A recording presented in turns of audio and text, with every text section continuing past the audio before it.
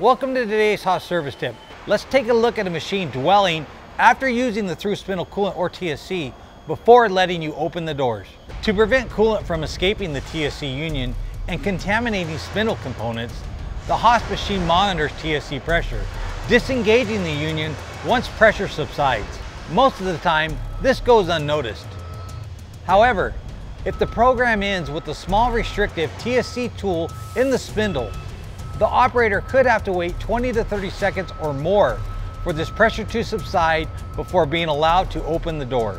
In this kind of a situation, simply end the program with the first tool in the spindle instead of leaving the last one in. This helps you in two ways. First, it vents the residual TSC pressure immediately, saving you the waiting time.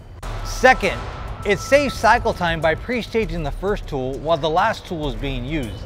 This means that you will not have to wait at the beginning of the next cycle for the carousel to stage and change the tool.